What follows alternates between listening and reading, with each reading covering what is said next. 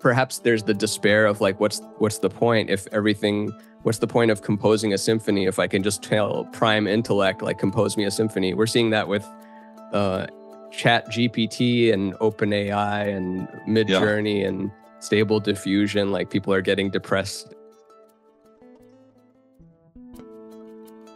Hello, friends, and welcome back to the Creativity, Spirituality, and Making a Buck podcast with David Nichtern on the Be Here Now network.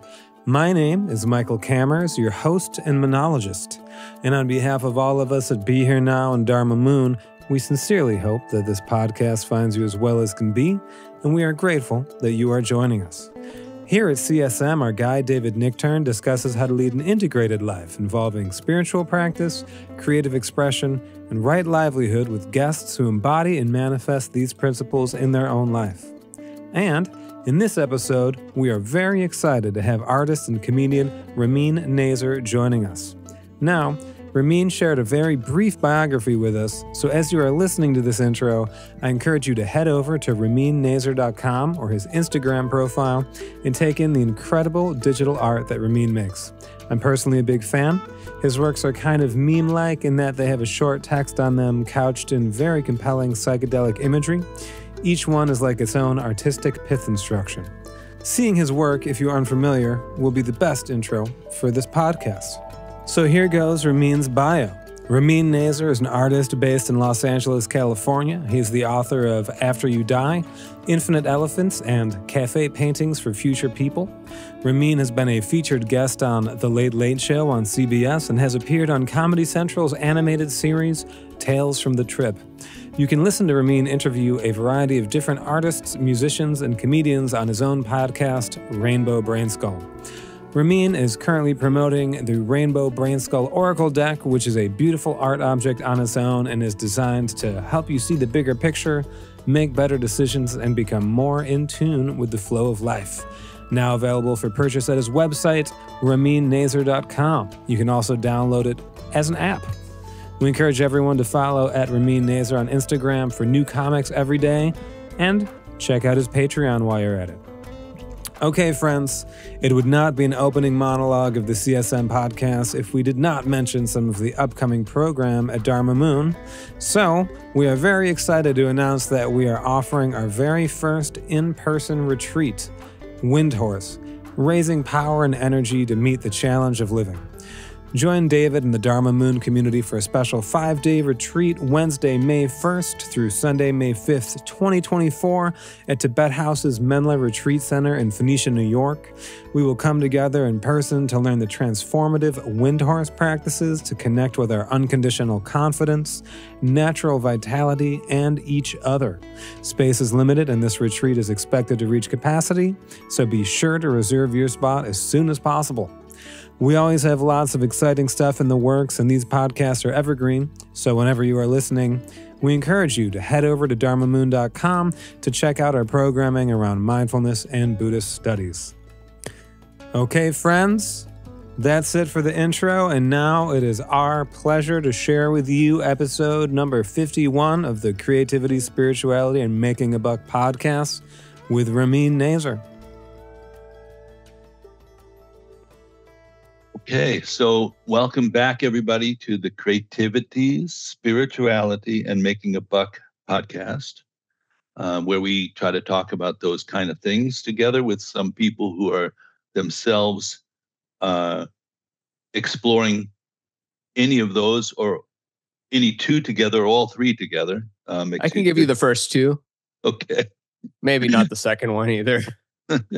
Well, that's sometimes I say, here's the three things, pick two, because that has a history. But I want to introduce our guest to you all today, which is Ramin Nazer, and I hope I'm saying it exactly Hi, right. Thanks for having me. Hey, everyone. Am I saying the name correctly? Oh, yeah, you nailed it. Okay, Ramin.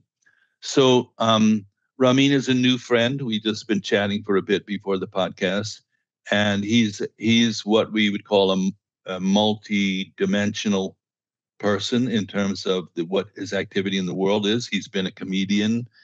He's probably widely known as an artist of kind of a unique style of presenting, which I'm going to want to ask him more about, and a podcaster yourself, right? You're actively engaged in communication that way.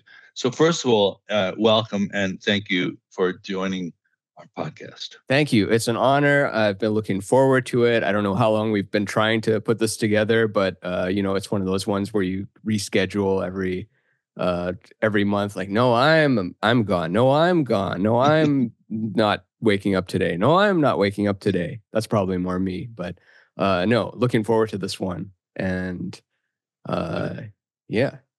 And then I saw that you were on a podcast with my friend Raghu Marcus from Love Serve Remember Foundation. Love the goo. Who doesn't love the goo? Love the goo. I mean, some people don't, I guess, on Reddit, but Reddit people don't like anything. Isn't that the gig on Reddit, is what you don't like? Yeah, if you show up there, you got to at least hate half of everything just to be there. Yeah. So because our podcast is on that platform, and you may or may not know, but I'm actively engaging with those folks regularly because I play guitar and produce records for Krishna Das. Yep. So I'm with them on retreats in Boone and in Maui and so forth.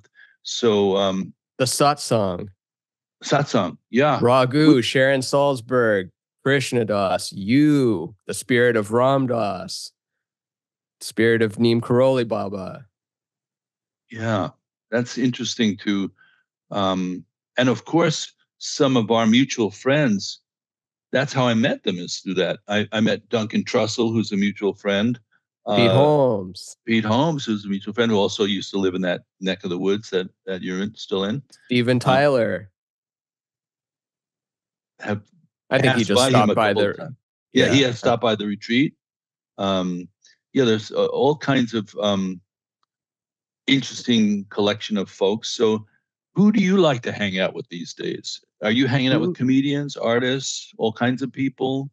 I've been bad about hanging out these last few months. I've become unintentionally insular. I would say like a good mix of half artists, comedians, musicians too. Musicians I've been hanging out with. It's a weird thing in Los Angeles. It's isolating in a way, and you're also connected to everybody, and you have lots of, not everybody, I mean, maybe I'm fortunate, but I have many friends of different interests, and it's difficult to coordinate getting together regularly because you get swept away with this and that, and you make plans and then you can't go to the plans, or you're not feeling well that way, and it's easier to bail on a plan than to just get up, get dressed, go find parking, drive across town. Right.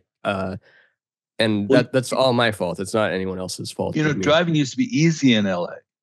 Back in the day, it was you kind of flowed through the town. It was very pleasant, but it's much more challenging, right, to get from A to B there. Yeah, and just the way that there's so much to do in your own house. I feel like also, let's take it back to pre-internet days. You would probably get bored in your house. Like, no, we should go hang out. Let's go make stuff happen because I've just got this magazine and my own thoughts. So let's go. And then the 3 channels on TV. But now there's endless everything, and you've got your own projects and you've got your own emails to catch up on. And then when you're weighing it, it's like, should I go hang out or should I catch up on work so that I don't fall behind, so I can and but that's my goal of this year, is if I commit to a thing, then it's happening. And I don't mean that I flake on people if I say I'm going to pick them up at the airport. I mean that if it says, oh, we should hang out next week, that to me counts as like, I'm going to do it. I'm not going to let it float away into, because I find that I heard this somewhere, but relationships rarely end. Like, it's rarely like, I'm never talking to you again. This is it. It's rare. It's more often that they just kind of disappear over the horizon because you rescheduled for a month, 2 months, a year, and that's they wither on the vine. Yeah, exactly. They're just not getting enough juice coming through. And you need it. Yeah. You need to connect with other people, even if you think that lunch will be boring or getting coffee with someone will be boring. It's so important to just actually do that every now and then. And the online is no replacement for it. It's it's a very cheap facsimile of it. It kind of fools your conscious brain into thinking that you did a social thing, but the rest of your being was not nourished. Well, and I imagine that your artwork keeps you in house for significant part of the time, right? You can't really, that's not really a social activity when you're doing your artwork, right?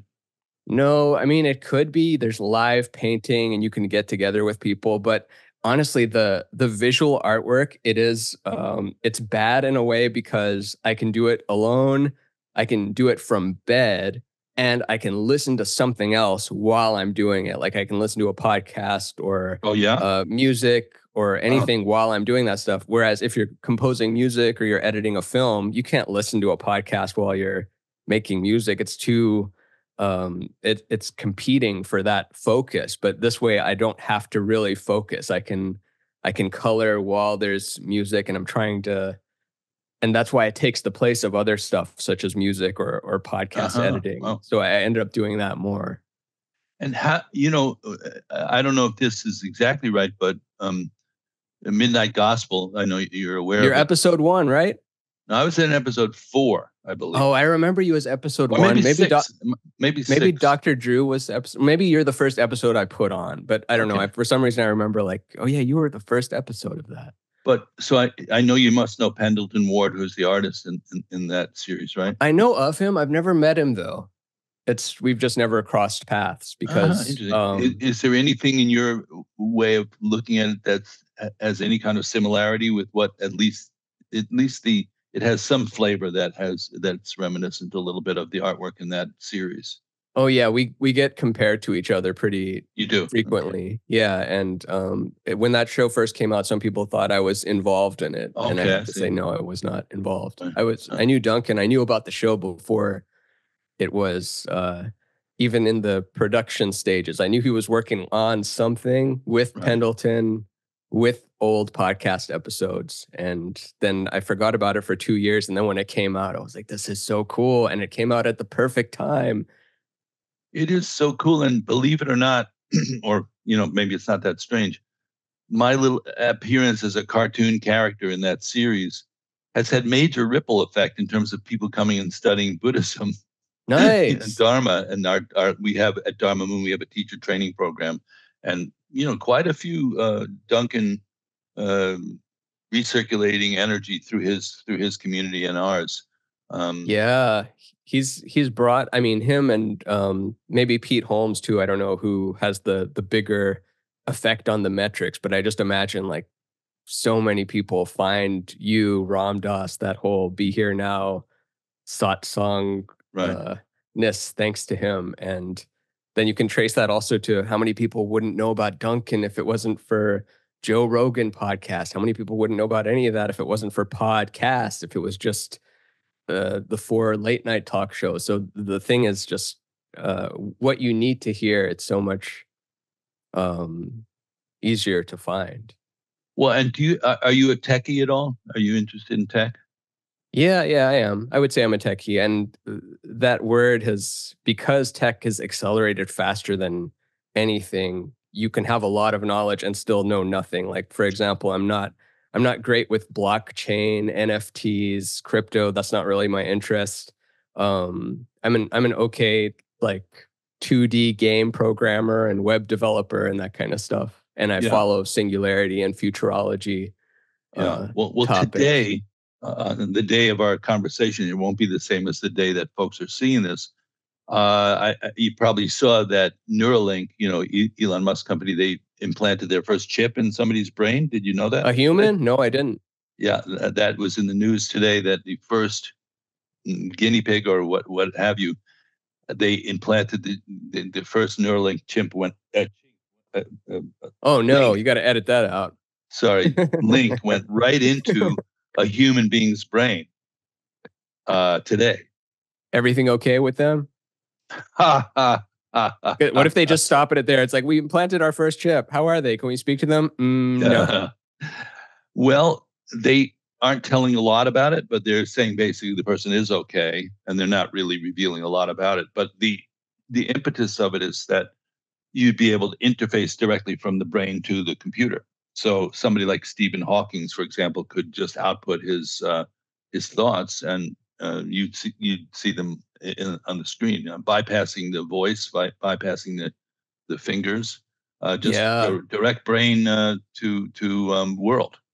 Yeah, it's nuts. And as with any development like that, you've got you can get nuclear power plant and you can have the nuclear bomb. It's always That's the right. range of things from it. So the positive is you bring up, Stephen Hawking, people with uh disabilities can now interface with their body, with the world better. They're not like trapped anymore. And then the downside is like it's our phones on crack, on crack, on crack, on crack. Like imagine Yeah. if you truly were always jacked on, if you were always, getting Pepsi ads in your dreams and all that kind of stuff. But I think this is just not to go too much on a tangent here, but I think this is destiny in a way. Like we left the ocean, we make societies, we develop agriculture, we build the internet, and it's all kind of veering towards us having a collective mind while Mm. retaining our individuality. But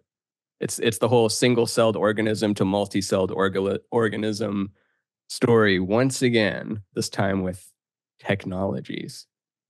Yeah, I mean, what are you going to do to be out of sequence with the actual events in your world and your life? You can't really just drop out.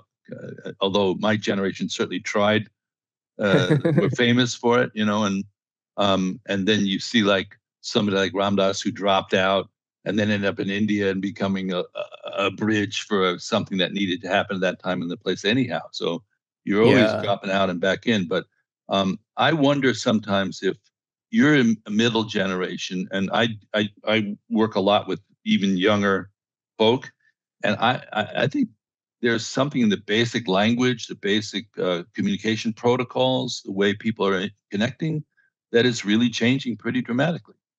Yeah. And for all the complaints about the excessive morality or social justice warrior stuff, like the empathy, you could see that the positive of it is like amped up empathy for everyone. Whereas Mm, before it would be like, oh, those Russians across the border, those mm, Chinese, like now it's we don't see the most people, I think, hopefully, or in general, we don't see people in other countries as the other. We mm, recognize that, oh, they're citizens, they've got their culture, and they probably don't like what the government there is doing either, the same way we don't like what mm, our government is doing. So we can't mm. just put the blame on. It's harder to go to war and have the support of people, I think. The duality is sort of mushing, lava lamp melting in together in weird, and sometimes what I mean, I can get from what you're saying. You're basically an optimist, are you not? I don't default to it, but I subscribe to it. I'm Mm, always trying to get philosophical with everything and finding the route of like why this is good. How can we get out of this? Even if it's a photo finish, it might be trending downwards, but then the last mhm, second, like, oh, we turned it around. Whether it was mm. through, I don't think we're going to turn this enterprise around through everyone doing a little better. Like, okay, if you could just pick up one more can, if everyone could just turn their lights off like an hour before bed. I don't think we're doing any of that, but I think there's going to be paradigm shifts Mm. that turn it around. And this is coming from someone with no understanding of climate change or carbon emission level things, but just the general feeling of that, of like, no, we can get out of this, even if it seems like we won't. So, when you know, connect with people who are going to have to live through all this, it seems like that's one part is it's going to be challenging, but it's going to work through. And the other is, I remember a young man who took a course that I was teaching up at Kripalu Institute, and then had a long conversation with about the dystopia. He was very sensitive to the dystopic element of what's been evolving. And then I heard he committed suicide the next year. So Hmm. it was heartbreaking because he was very bright, and who knows, there's other factors involved always, of course, these things, but one of it was he was just looking down the barrel of a evolving situation and going, no, can't Yeah. can't make it, can't be abide there. So, but you seem to have a seed, a radioactive seed of goodness in you that's very positive. That's what I get, anyhow. Is that Oh, fair to thank say? you. Yeah, yeah. And at least I want to see what happens. I can't argue it from a rational standpoint. Like I'm sure there's people that could bring me mountains of evidence as to why the future is bad. And I'm like, no, I'm still going to put my chips on Mm. future is good. I love sci-fi. I love the rare genre of utopian sci-fi where there's still problems, because so much sci-fi is about AI takes over and then we're stuck in scarcity. It's even more scarcity than now, and Mm-hmm. it's really rough. And there's sci-fi like, Accelerando or Metamorphosis of Prime Intellect, where there's a benevolent AI that solves all our problems and we're immortal, and then we have to deal with that. And then what do you do? What's an example of that sci-fi? That one's the one in particular, Metamorphosis of Prime Intellect, is where this AI is programmed with the three laws of Isaac Asimov robotics, which is you cannot harm any human. You cannot let any human come to harm through inaction. So, like, if there's an opportunity to save them, you have to save them. And then the third law is you cannot harm yourself. So that means it stays alive forever and all humans stay alive forever. It figures out all the diseases, cancer stuff, and then it fixes it Wasn't that the overnight. premise of that Will Smith science fiction movie?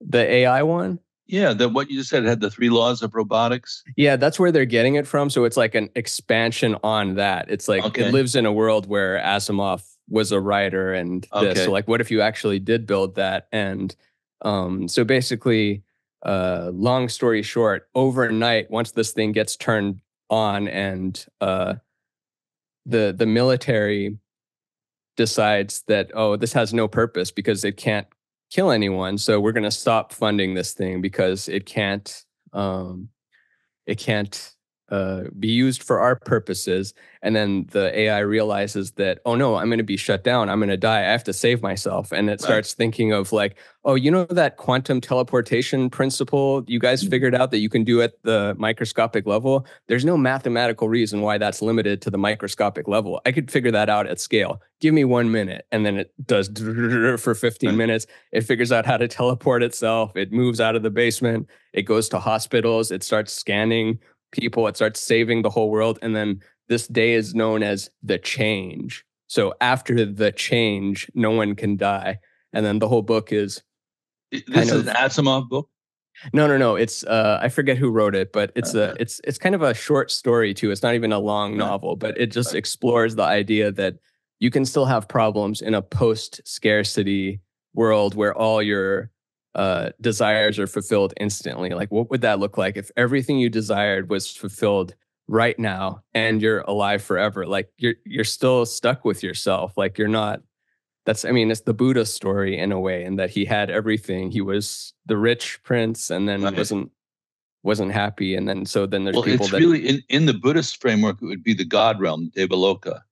There are 6 realms, and one of them is I wrote a book about this called Awakening from the Daydream, and it's a reframing of that teaching. But the God realms, which is where most people think is the target for spiritual development and materialistic development, leads to a very seemingly eternal, blissful situation, but it's still governed by impermanence.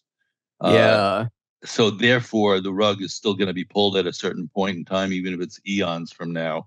And a lot of people would say, yeah, that bliss would be the target for spiritual practice. You want to achieve a blissful state, but it's not sustainable. That's why it's part of the samsaric situation, the confused situation. It's not really sustainable. So, Yeah. A lot of when you talk about the story you're talking about, the idea that now it's permanent actually becomes claustrophobic, is what you're saying. Yeah. But before, we didn't really know that we were relying on that. But yeah, if you are alive forever with your own thoughts, experiences, and I don't know, you keep getting in your own way. Or perhaps there's the despair of like, what's the point if everything, what's the point of composing a symphony if I can just tell prime intellect, like, compose me a symphony? We're seeing that with Chat GPT and OpenAI and Yeah. Mid-Journey and Stable Diffusion, like people are getting depressed at, I mean, there's the anger too. It's like, oh, it's stealing artists' work and Mm-hmm. it's stealing our soul. And then there's the anger of, yeah, well, what am I supposed to do now? Even if I had universal basic income, what is my purpose now that it Well, can and that's do? why that eternalism has the seed of nihilism in it, which is the hell realm. You go like, there's no point to any of this. And they say in the traditional scriptures, that when a being who's achieved that level of kind of bliss, and uh, when they get a hint of that they've already created the seed of their own demise in it, they crash and they go right to Yeah, hell. They don't go through the human realms or the animal realms. They just go right to, like, this is a dystopia, a nightmare. And yeah, that, I think that's what that young man was seeing, is that what people are trying to put together as a utopia becomes a dystopia, and the God realm becomes the seed of the hell realm.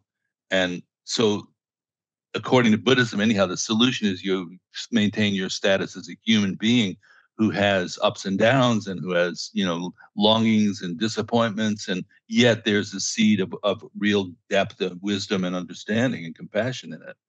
So yeah. you bypass the God realms. It's a hard sell, actually. Yeah, straight shot to it. Do you feel like it's always a trade-off? Like every era, it's interesting to look back that, before we went to Blockbuster to rent our movies, and then Netflix comes along and mails it to our house, and then that's over. Like it doesn't mail discs anymore. Now you just stream it instantly, and now there's 100 streaming platforms. So anything you like, so much content is available. But now we're looking like those were good days though. That was a good day when we had to go there or when we played records. Like Records, how about you vinyl records, we used to and going look to the at it. store. And yeah, I'm not nostalgic. It's a weird thing. I don't think of that as a big part of my personal makeup. I'm interested in just staying up with what's going on, and having the conversation that's relevant to the current situation. But if I were gonna, as you just led me to it, I was thinking of Tower Records in L.A., which you Oh, maybe when you were a kid, was it still there? I didn't live in LA at the time, but Oh, we had right. a Tower Records when I lived in Austin, and I did frequent it. And it was right towards the end. This is early Wow. 2000s. It was you could see it and smell it in the air. Like You Napster was. smell it. That's what I thought, is smell is one of these primitive senses that you just remember what the smell was like. And Yeah. so then you would take it home, and maybe smoke a joint or whatever, and put on a new record from Cream or whoever, or Jimi Hendrix or whatever was happening at the time. Um, and there was a definite erotic or physical quality, but I don't miss that. Like, for example, somebody just turned me on to a cool Canadian artist the other day, and it was like, boom, it's on my phone. I'm checking it out. Celine Dion. No.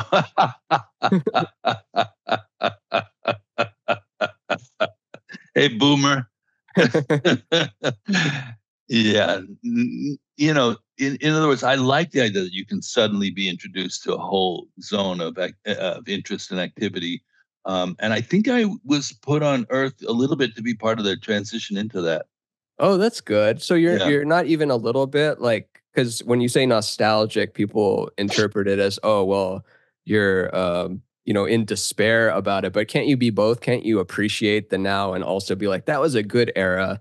I don't want everyone to be smoking cigarettes on planes now, but that Right. was a cool era. We were wearing suits and we spoke to each other, and there was Yeah. no GPS. Like you just knew how to get somewhere. Like it was a fun era. Yeah. I miss every era, but I'm also back to the Yeah. optimism. I'm looking Well, forward to how we tear this one up too. well said and point taken. And, if one were kind of like, it seems that you have a kind of Libra mind, like you're balancing things off as you go. It's a beautiful quality, and I already barely know you, and I appreciate it a lot. So it's, um, yes, you can appreciate it, the past, and you can also be very current at the same time. That's Yeah. a healthy balance. And I also do think certain things, as how they were, like, for example, I teach a lot of Buddhism, as you know. There's doctrine, and passing along ideas, and there's the transmission element of it. And I would say the transmission has weakened, because it used to be you would study with a particular teacher for a considerable period of time. There was significant physical, you're in the same place at the same time, and you're watching how somebody actually handles a cup of tea or a conversation. And also then there are literal direct transmissions of teachings that are not the textual or doctrinal part of it, but the feeling and essence of it. And I think that's weakened. Personally, if I had to talk about teaching these days, maybe people are not getting that much transmission. They're getting more of the doctrine, and then a do-it-yourself kit with that. Are you saying because it's accessible online, or are you saying even in person it's weakened? Because as you said, there are things that, like that vinyl thing. When you went to the record store, there's actually going someplace. There's actually offering, an offering or a gift. There's actually putting yourself in the position of being a student, and kind of being humble and being invoking and supplicating. That those things are not valued in the current culture, because people are very suspicious, rightly so, in many, many cases, that they're being hoodwinked. Yeah. The thing of Buddha, the basic Buddha thing is, don't be hoodwinked. And there's one thing Buddha said, it's don't be, even by me, he's saying it. That's a good one. My teachers all said that, don't buy any wooden nickels, here. Chew it on yourself. So, but, fear of being hoodwinked shouldn't generate your relationship to the ancestry that you have, the wisdom aspect of it. You've got to also have the paradox with it. It has to be the open-minded skepticism thing. Don't close off your mind and close off your heart, but also and I'm not saying have a knife behind your back either in that sense, but just kind of embrace that in taking that risk that comes with the territory. It's a risk. Right. To open up. You could be hoodwinked, but to close yourself off forever, you're hoodwinking yourself, because then you're not leaving the grounds. So what is that? That the ships are not safe at sea, but that is not what ships were. Oh no, the ship is safest in the harbor, but that is not what ships were built for. That's the whole thing. Well, people talk these days about safe zones. Growth zones and risk zones. That's something that, Dharma, when we talk about those. So when somebody says, I just want to be safe, it's just the parable that you just rendered there is a perfect example. Well, you want to stay in the harbor, so you're not going to go out into the growth zone. Yeah. And then on the other hand, you put yourself at risk in certain situations. And in the Buddhist tradition, there are higher and higher levels of risk. You could say risk-reward ratio almost, but the ground of it is some kind of safety of like if you took the metta practice, the loving kindness practice, may you be safe. It says it right in there. May you be happy. May you be healthy.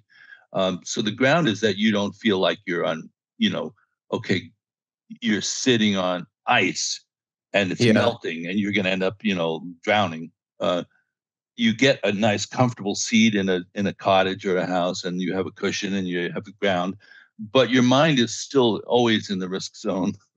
By its own nature. Yeah, that's how we got here as through evolution, is because when you hear a rustle in the bushes, sometimes I'm wondering, like when I'm about to say something, I'm like, oh crap, did I already hear you say that? Am I just saying your quote back to you from 2 podcasts ago? But basically the anxiety and neurosis is what kept us alive for a million years, because the ancestors that were neurotic were the ones that survived, and the ones that were like, oh, let's just go see what the sound is without being careful about it. That line didn't reproduce. Yeah, and I mean, there's at the physical level, it's obvious, easy to track. We're in danger, by being alive.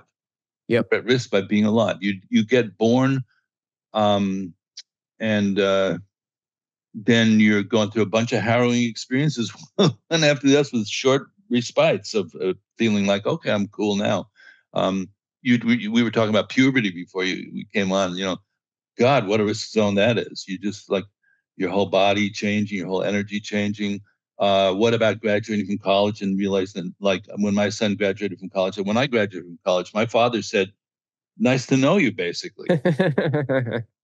I don't mean, emotionally, but like, how about you're entering the risk, the growth zone now, Yeah. and you got to take care of yourself. So, yeah. So,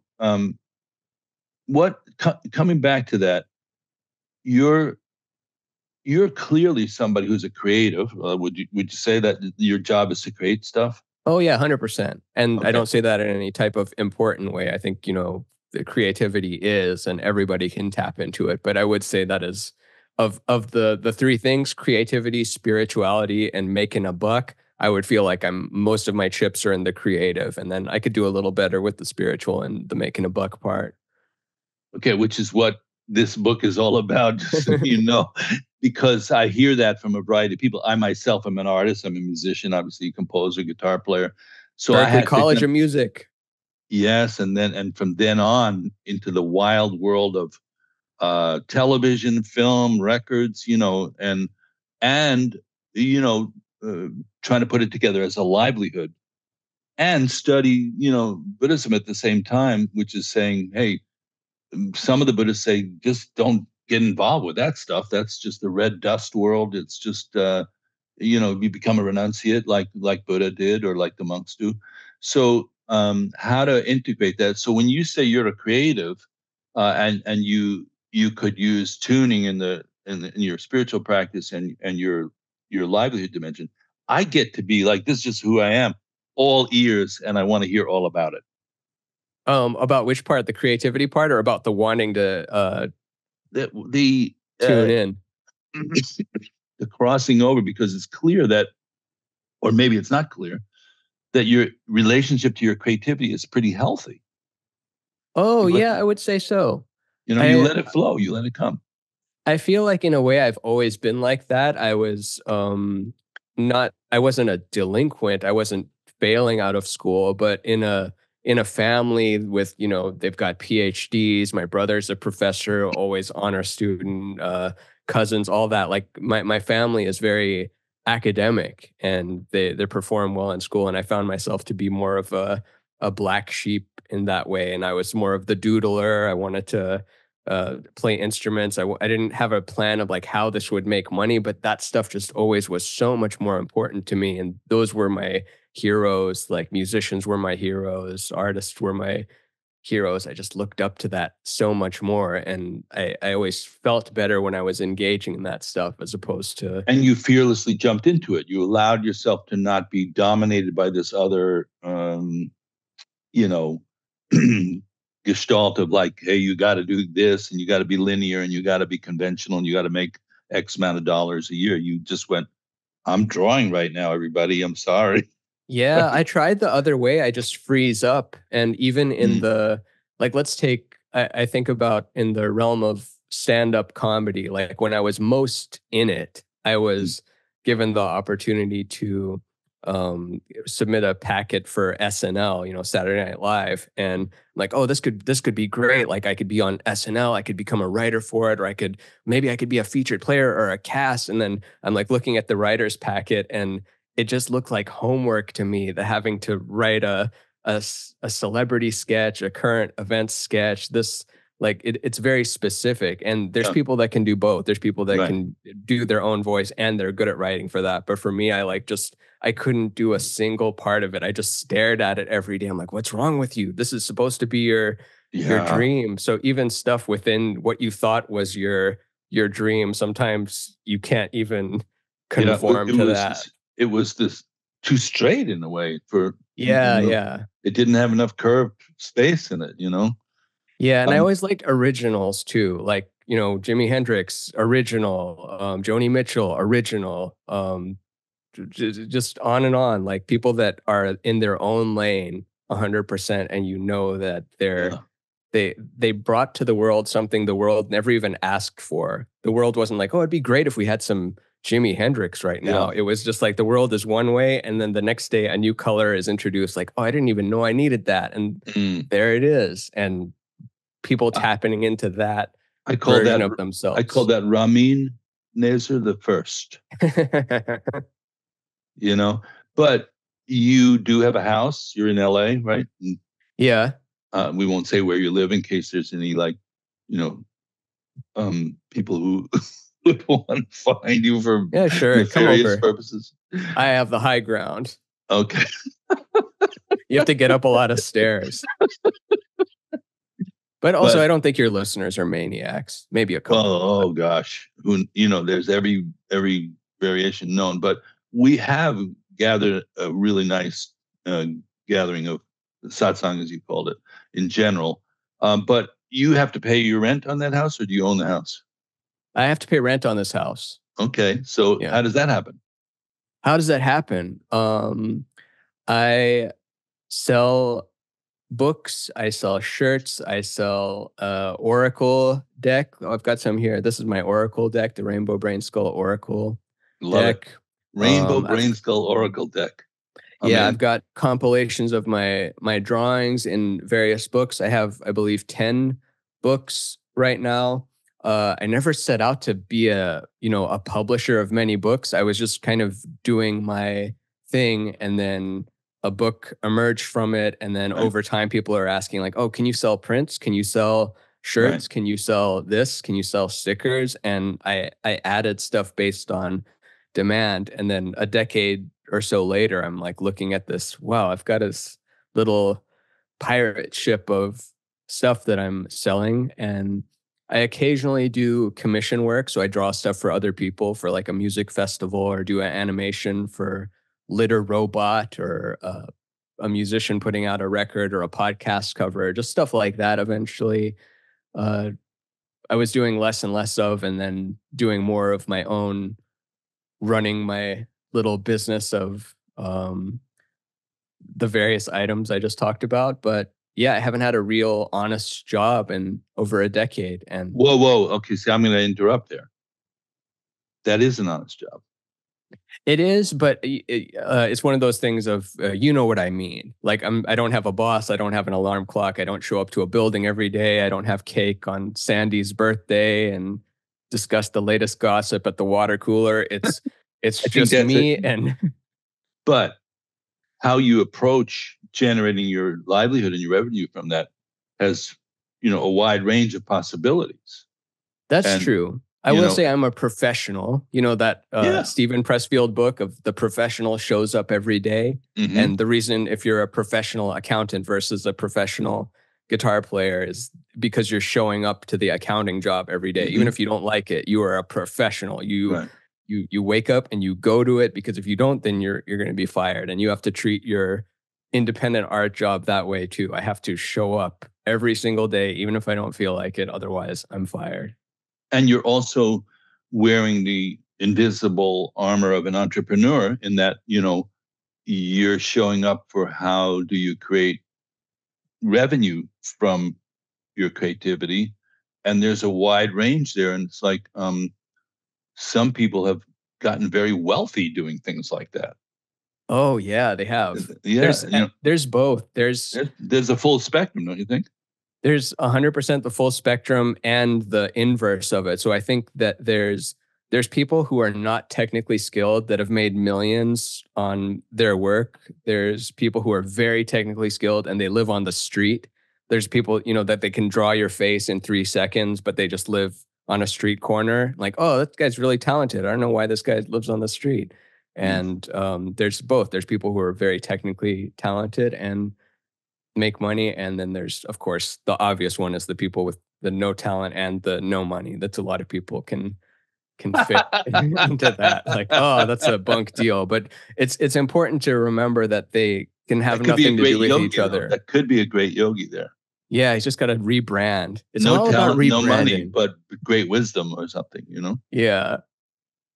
But so it's interesting, for me personally, I just like this part of the thing where enough to have written a book about it and start a podcast to have the conversation.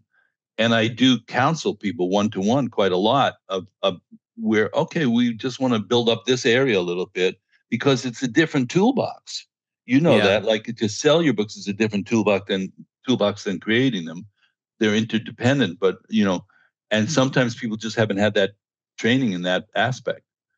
And it's Yeah. not a big job to you know, find out where, just like how to craft a piece of work, crafting distribution or crafting marketing is not that different from it, but it is distinct in a way.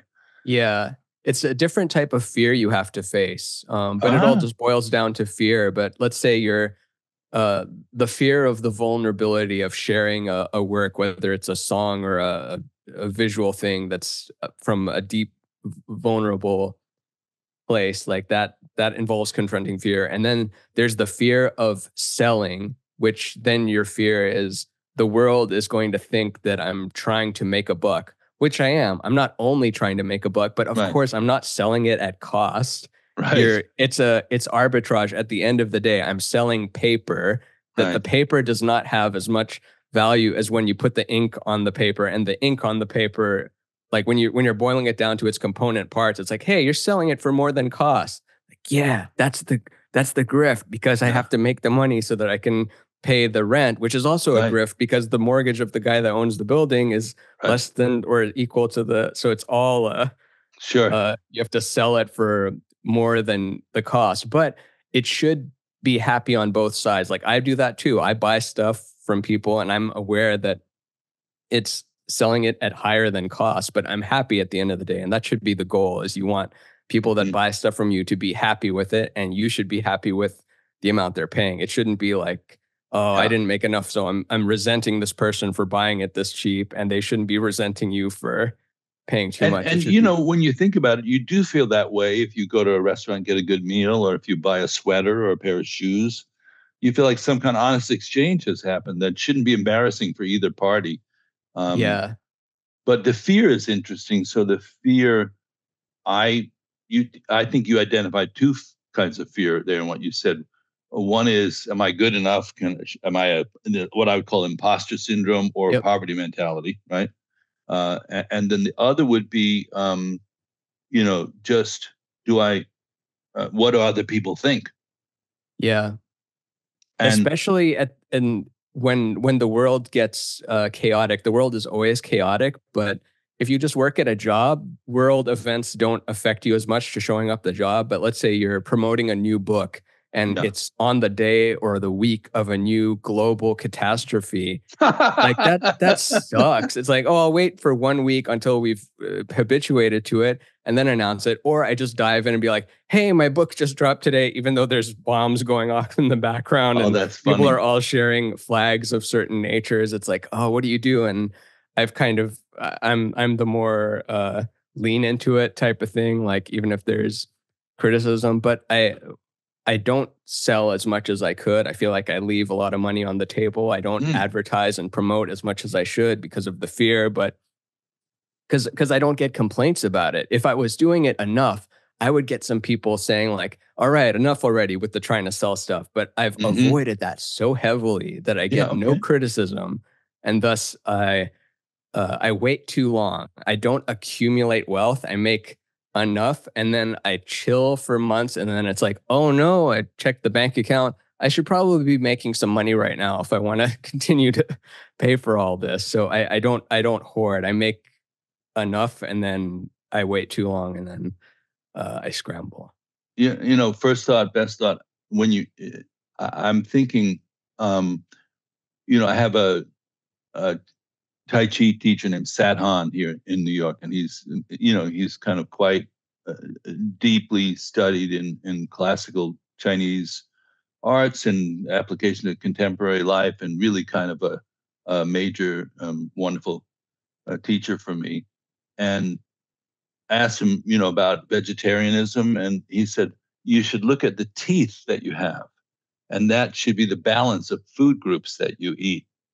So you have the incisors, which is for tearing meat, and you have the molars, which is for grinding grains and so forth. Mm, And to look at your natural makeup as a way for creating the balance that you're talking about, and so I use the body in my book as a way of talking about the different elements of being in a business, which you are. You're an artist, but you're also in the business of being an artist, and that the notion of balancing creativity with sales and marketing, in a healthy way. And marketing is just letting people know that, for example, I'm going to say, we're going to post your website up on this podcast, and we're going to say, let's go check this cool guy's stuff out, and it's cool stuff. And I know people are going to look at it and go, that's cool. And then they're going to go, your website is set up to buy things. I saw that already. Oh, And yeah. who needs to be embarrassed about nothing there? You know what I mean? It's like, that's a healthy kind of thing.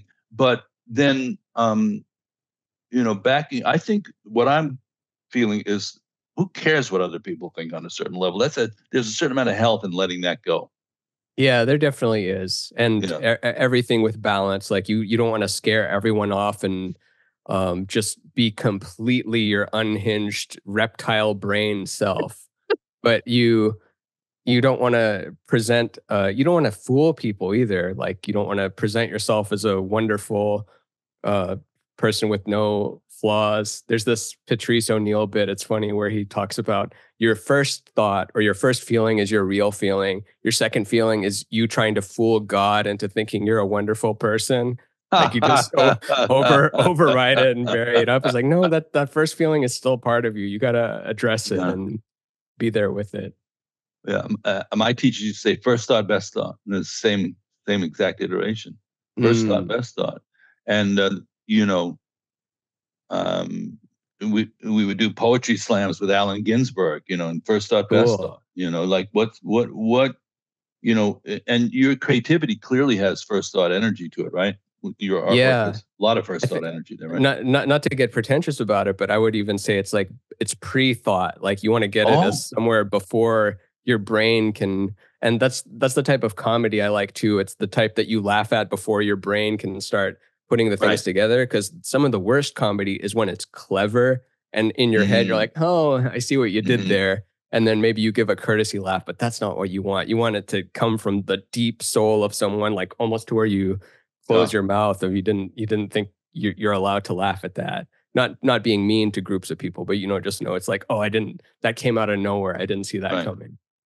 Well, and we have a practice called Suddenly Free from Fixed Mind, and a training. I like that title. Workshop, but that is a sort of way of getting at the pre-thought level, because when you let go of a train of thought, there is a gap before the next one comes in. And that's pre-thought. It's between thoughts. And the interesting thing about that part of the mind, most people don't pay attention to that part of the experience, but it is the most natural aspect of the mind, and it's also quite vivid and aware without having to contextualize something. So, there's been a plane flying across the sky. Here I'm looking at the East River from where I'm sitting. And it's the first time I noticed there's a flight path there. And there's been like 10 planes since I noticed it. And then there's a gap of not noticing it.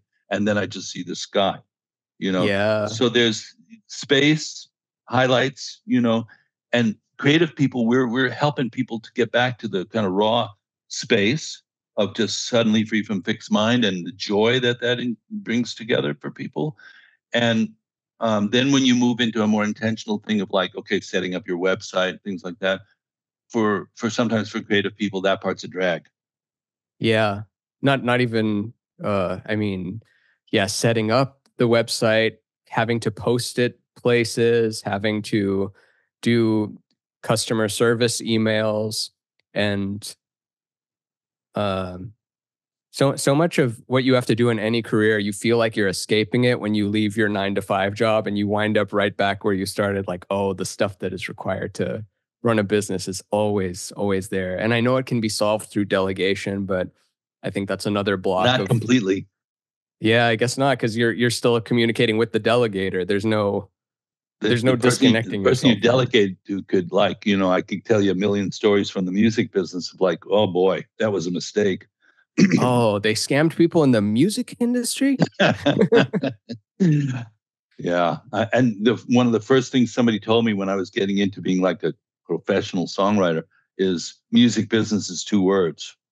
Oh, that's good. That was a good piece of advice. And I I also know that some people, I quote Charles Ives, excuse me, in my book as a composer, great classical composer, 20th century early. And he was an insurance salesman because he did not want that pressure on his creative work. He wanted to just write what he wanted to write. Oh, And with, interesting. yeah, so that's a model that's cool. But if you are in the game, so to speak, and you're doing it, how can you do it in a way that doesn't betray you? That Yeah. doesn't betray your intention and your heart. And I've seen people get really pulled off that subtly, and they start looking. It's reading the reviews, that does it. Yeah. Don't read And the reviews. the potential for divinity is so high too, because we just Mm, worship musicians because it taps into a deep part of us. But I feel like of all of the things, like, authors, comedians, movie stars, um uh visual artists, musicians, I feel like that's the one that we let get away with the most stuff. Like yeah, when you feel like a musician had a scandal or something, Chris yeah. Brown or Michael Jackson or just anything. It's like, yeah, but still, we hold them in a different place. It's true, and uh, that is a trap. People can begin to, and you see some great musicians who are very humble still and modest and honest that way. But boy, the Buddha, before he got enlightened, they was seduced by what's called Mara, the daughters of Mara, and they're just going, look, there's all kinds of alternatives for you, baby. You Mhm. could be rich, you could be famous. Well, let's just slow this train down here towards like complete authenticity and wakeful behavior. You could have X, Y, Z, and he had to kind of like snap out of it. Yeah. So I, that means that it became a renunciate path, but I think that's a mistake in the big picture. It doesn't mean it has to be a renunciate path, and there's a lot of instances of Buddha teaching non-renunciate practitioners in a worldly way to just not to be in that stuff, but not necessarily caught up in it. But it's very tricky, right? oh yeah, it's the Yeah. trickiest, and it never ends, as we see with musicians that have taken their own lives, or ones that are just Mm. still um, bent on attached to substances because they have to maintain the high of their most worshipped moment. Oof. Yeah. Ouch. I don't The know. I had some Ouchmobile other just thought with drove it, but up. it's gone. But that's Yeah. good. That's good if a thought is gone. Oh, I did want to ask, when you were Yep. mentioning the gap between Mm. thoughts, do you think there is a Planck length, a minimum distance gap, or is the division between gaps infinite? Yeah. There's no What a end to. great question. There's a whole study in the Buddhist literature called Abhidharma, which is the patternings of the way the mind takes shape. It's very detailed and could be quite scholarly, but it's also revealing. So that they say that it's 128th of a second That's how is little it gets. a frame of mind. Because of, is the limitation the speed of light, do you think? Because that's how. I don't know if it's even literal, and like you could say it's instantaneous too. That would be um, there's something they call the fourth moment, because there's the past, the present, the future, and a lot of the spiritual people say the present, the present, the present. But actually, Mm, when you look for the present, you can't find it. It was already gone. So sometimes that teaching is like it's already gone, oh, I and like that. and The that's fifth called the beetle. fourth moment. Yeah, the fifth Yeah. beetle is the fourth moment. That's cool. Yeah, and so that allows you to not fixate on the present even as a thing. Yeah. And I would I say guess that kind of mind is instantaneous in some sense from our sense of time. uh, It uh, would be the what was it, 100th of a 28th of a well. one That's what hundred 28th of a second. that analogy is being used to describe mental events. Yeah. Like and the analogy would be like video or film. It's like 24 frames a second, and you see it as continuous. Right, But what right. we're saying is that it's not actually continuous. It's boop, and you're Yeah. streaming it together. It's streaming. Uh, so it's basically digital.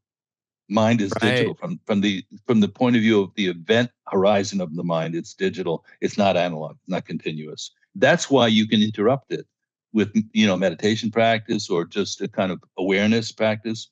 You just go, hey, I just broke the flow, and I was thinking about my grandmother, and now I'm thinking about my trip to Hawaii and what happened in between.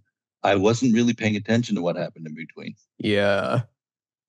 So we begin to pay attention to that quality of space and awareness that's not formatted, unconditional awareness, and you And can notice it. It's something you can notice. and I remember Ram Dass had some rap about we're pursuing pleasure. You're trying to get those gaps shorter and shorter in between each other, so that the moments of pleasure are touching, because heaven forbid there be a space in between the the That's pleasure pretty good. moments. Yeah, that's pretty. Yeah, and that's, I think, saying the same thing in a way, but it could be pain also. It's just something definitive. You go, I know where I am. I know who I am. I have an identity. I have a location. I have a moment in time and space where I am who I am. And there's a certain sort of false bottom security to that we're pretty well addicted to in this particular way of Yeah. being. But if you begin to permeate that, you do open up to some kind of uncertainty, and um, that can have its own form of attraction. People are With the like, attraction to uncertainty. yeah. How so? Well, why do you think people are taking, psychedelics, for example? Oh, that's true. Yeah, you want the monotony to melt. You want some kind of, wow, did you see that frog just jump out of my, of my underpants? I, No, because it's in your mind. That's why nobody else saw it. yeah. So uncertainty is you're not even sure what's actually happening or who you are. I remember a friend of mine was going through a really difficult breakup and he read this book. I don't remember the name of the book, but it gave him this epiphany of basically when it feels like the floor is falling from underneath you and everything is chaotic. That's true reality. The other one where you had certainty and routine and repetition and certainty, that's the illusion. So when you're in that place is falling, like kind of get used to it. It's like, no, it's okay. This is the nature of actual reality. The other one is an illusion. You will be back in that illusion. You will feel comfort again, but learn to be comfortable with the floor falling Yeah, realm. the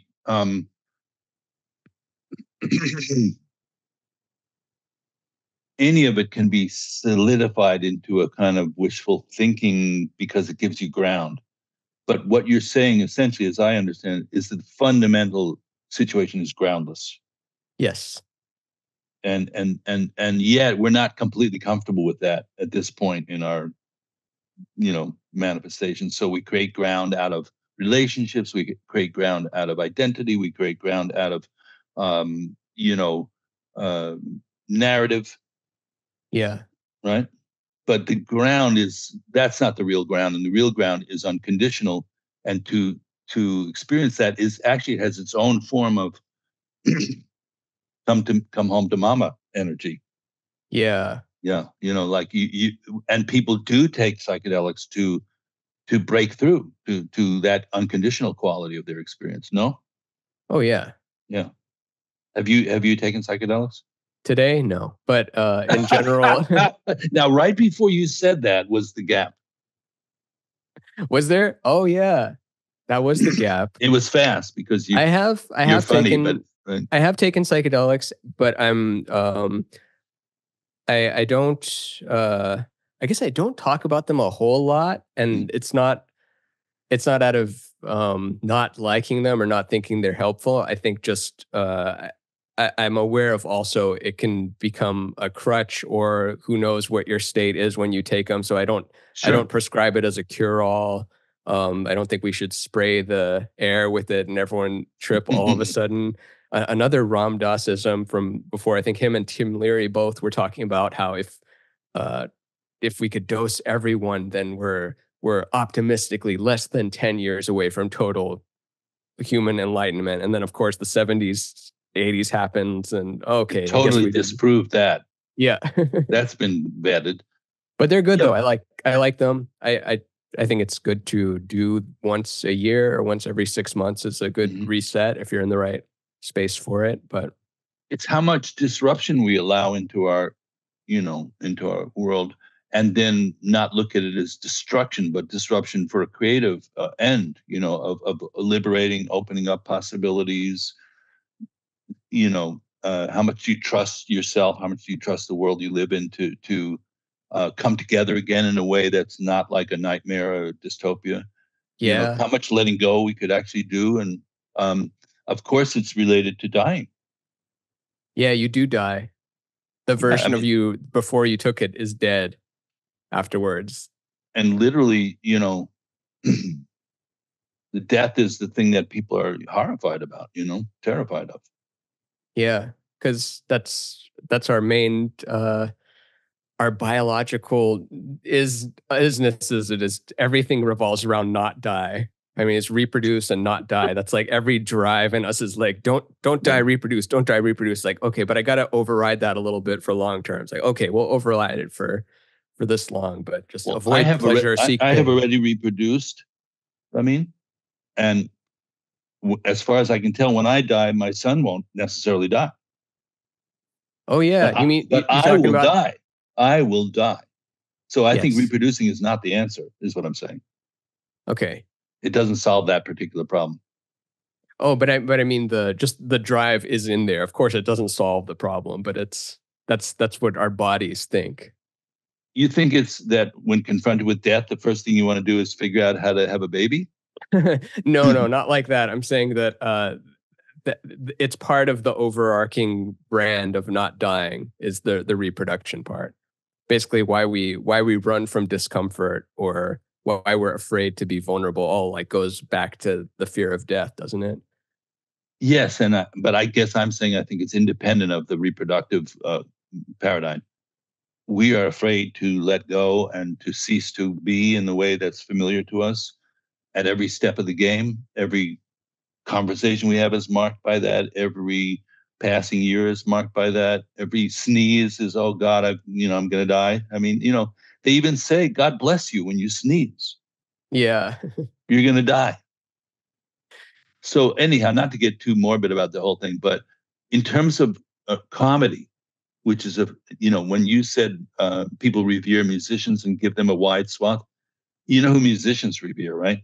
Comedians. Isn't that true? 100%. It's both wish they were each other. Like rock stars really wish they were funny, and then comedians are fantasizing about being a poster on the wall and the Yeah, elevated stage and like the sustaining that one note yeah. for 3 minutes and people requesting the old stuff. Like, because comedians are like, oh, that's so great. You guys get to just play the same song for 30 years and people love it. And like, are you kidding? I hate this song. I don't want to play this song anymore. I can't get away. I can't do a single set where they don't request this song. So comedian, it's a magic trick. It's got to be new, fresh, always. And then musician, it's like we don't want to hear your new stuff. Well, and then isn't it true for a comedian that it has to be funny? I used to think so, but I mean, I guess there've been some people who played with the edges of that this is not really that funny. Um, yeah, no, like, no, and no. It does have to be funny, and yeah, it's sustaining an energy level. Whereas yeah, music it doesn't have to sustain like the intensity the whole time. It can kind of go in and out of right, intensity and attention can even wander a little bit during a music set, whereas comedy, there can be no portion during the hour that you'd want people talking amongst themselves at the right. table. Maybe a little jab, maybe like, oh, you do that. That and kind of. and and why did you give up being a comedian?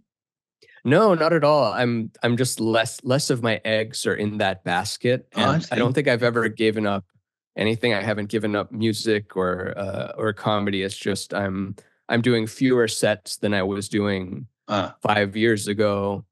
I but you haven't been still you uploading still go up clips. sometimes.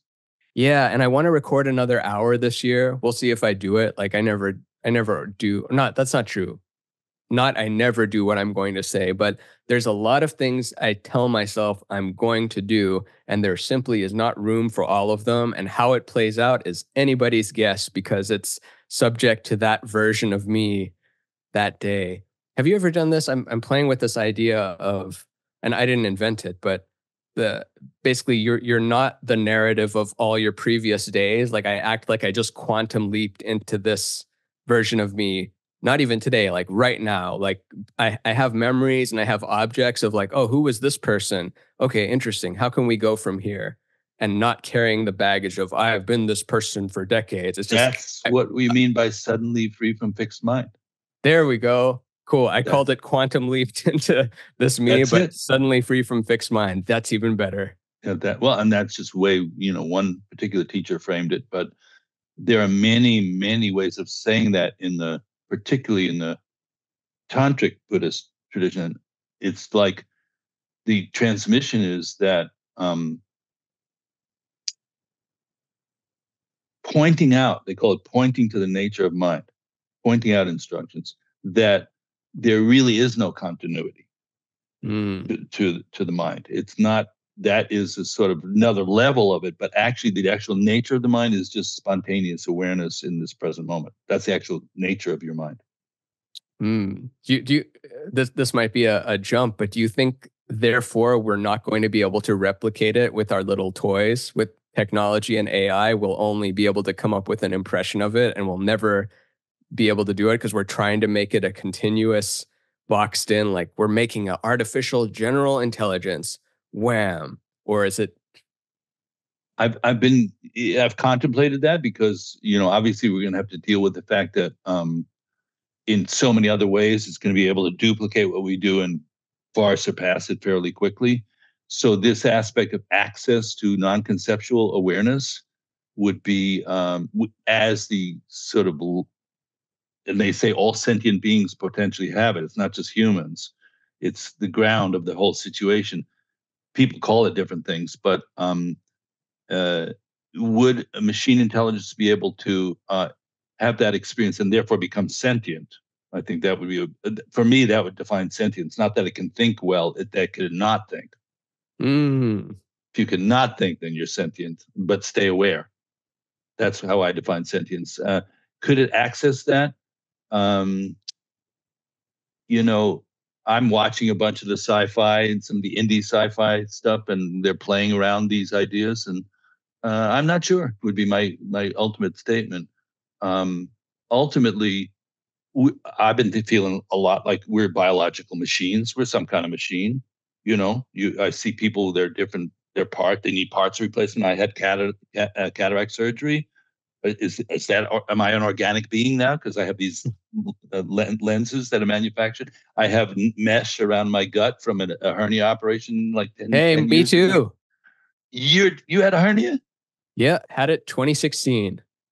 Woke up to the election results. It was a surreal time because I go under anesthesia and then wake up and then it's like Trump declared winner. I'm like, oh, this is interesting. Maybe you could take some more of that anesthesia before the next election and have a different outcome. Would be really cool.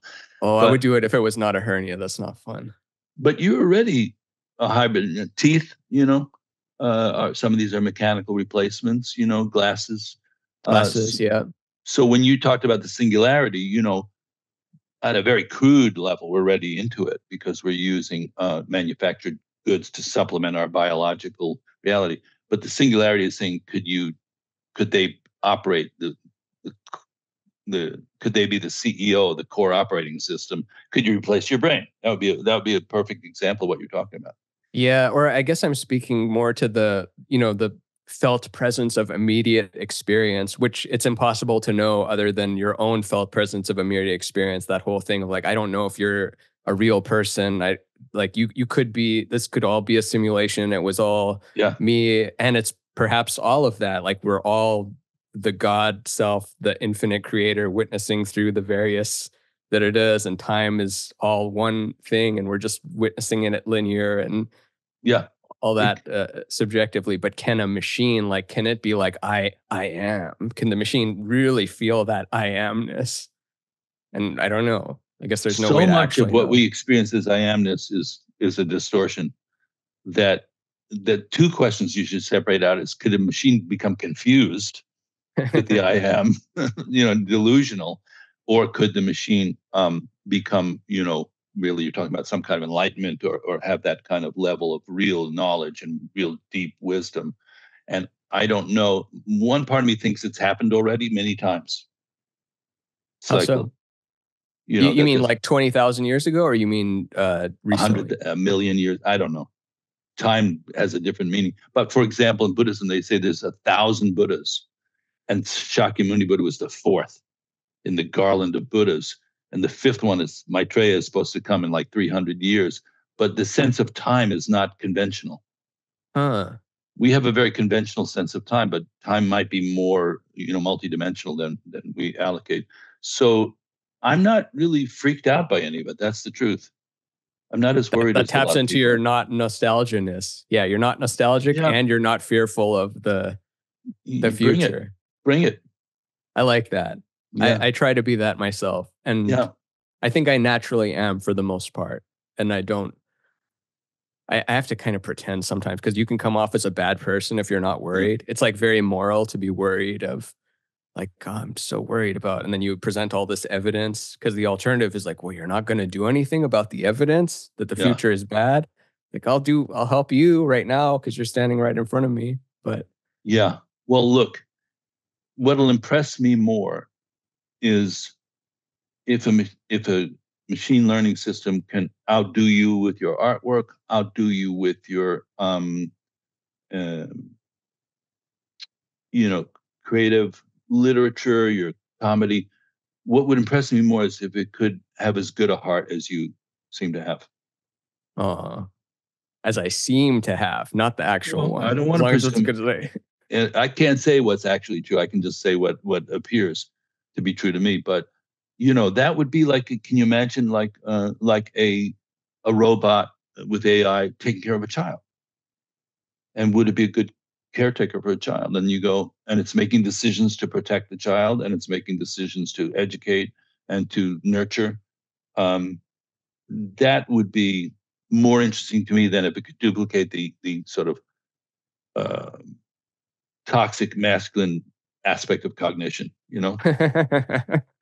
Good way of putting it. Yeah. But that is more useful and more impressive. And these are all separate things, whether it is a mirror of us as an experiencer of I am, whether it is impressive or whether it is good. Because it can be impressive, like, oh, that thing just shot 100,000 people in 2 seconds. That's Yes. impressive.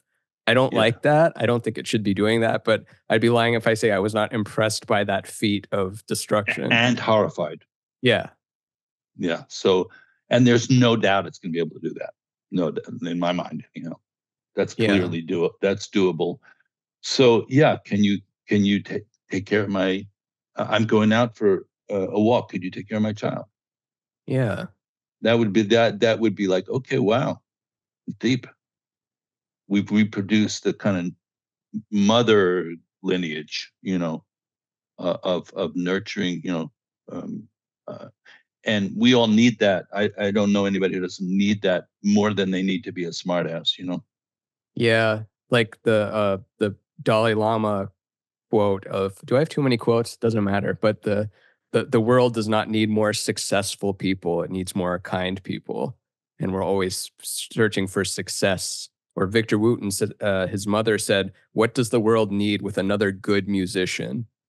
Like, you might just be chasing, like, how can you be technically impressive as a musician? But Yeah. what does the world need with that? Like, what can you actually provide that the world needs? The world needs to allow its heart to be broken, and to recognize, it's funny because the mother thing, I mean, I may not be popular for genderizing this, and I don't mean to necessarily genderize it beyond the physical, but the heart level, we're all giving birth, and we're all taking care of this place and these people and our friends, and there's nothing more beautiful than that. Period. Over and out. I'm done.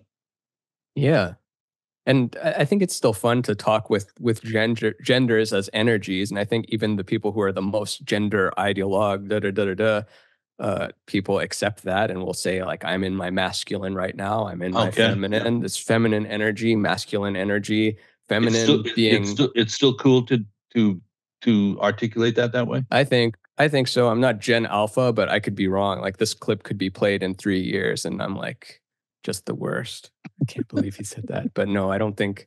But I get the hesitation, like when there is touchiness around a certain topic, and you don't want to go into it. It's like, oh, can we still use gendered language when we're speaking about energies? Like, I think you can if you're. I'm very humble at this point about all that. I learned it a certain way. I learned a sort of cosmic in tantric Buddhism. They do talk about feminine and masculine principles. It's a part of the duality of tantra. That you don't mush it all together. It's just all one thing. There is articulation of the kind of polarity as being a dynamic thing. But I know that I'm on the way out. So I'm cool with that actually. But I'm very curious, too. Like, so when you said what you said, I know of this non-binary person, and I would like to have that talk with that person about masculine and feminine at the energetic level. But I'd be a little concerned about not, wanting to, violate any kind of wisdom that has come about that is obsoleting my perspective. Yeah. I'd rather get out of the way. You know what I'm saying? Yeah, you want to not have any last second things of like, oh God, Yeah, I saw Carlos Santana had a little moment where he was just in between songs saying like, a man is a man and a woman is a woman, and what you do in the closet that doesn't or some version of like what you do in the closet doesn't matter to me, and just the fact that he used the phrase like what you do in the closet, implying like stay in the closet with the stuff, he got. No, it's easy. It's bashing for that. It's easy to miss the moment so I tend to use my ears more than my mouth in this particular area these days. Listen, what a treat. One thing about the podcast is people are getting to meet each other maybe and talk and chat in a way, and other people get to listen in. But I'm really happy to have met you, and really appreciate Me too. your what you're doing and the work you're doing. And I think it's that thing of like, things get born out of these, connections happen, and hopefully we keep in touch and we can keep posted about the evolution of all the things we're talking about. Yeah, you want to come on my show too? For example, I'd be delighted to. Let's do it. Okay, you invite me, I'll be there. Simple you got it. That. Okay. This is the actual invitation, and then the scheduled invitation will be in the email. Okay, wonderful. So thank you so much for joining us for this brief period of time. I'm sure more to come. That's usually what's been happening, is it's actually spontaneously spawned some interesting connections, and that reap fruit, Cool. So good luck with what you're doing. By. I hope you make a lot more money if you want to. Me too.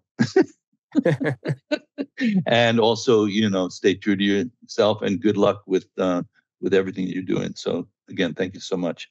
Thank you. This went by really fast and is an absolute treat. So looking forward to talking to you again.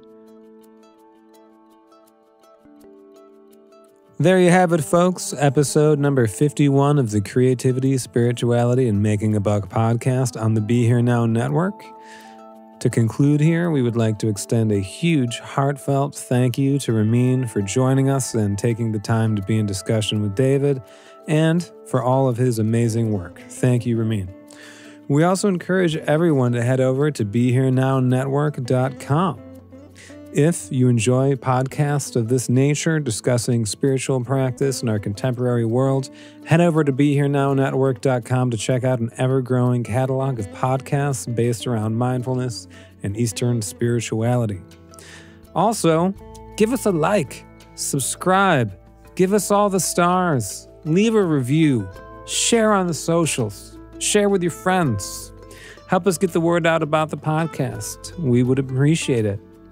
And if you're still listening, well, you made it all the way to the end of the episode and the outro monologue. So again, we really appreciate everyone listening. We hope that you enjoy these episodes as much as we enjoy making them, and that they are beneficial to you and your life, and by extension, to all sentient beings. May you be safe, may you be healthy, may you be happy, and may you be at ease. All the best.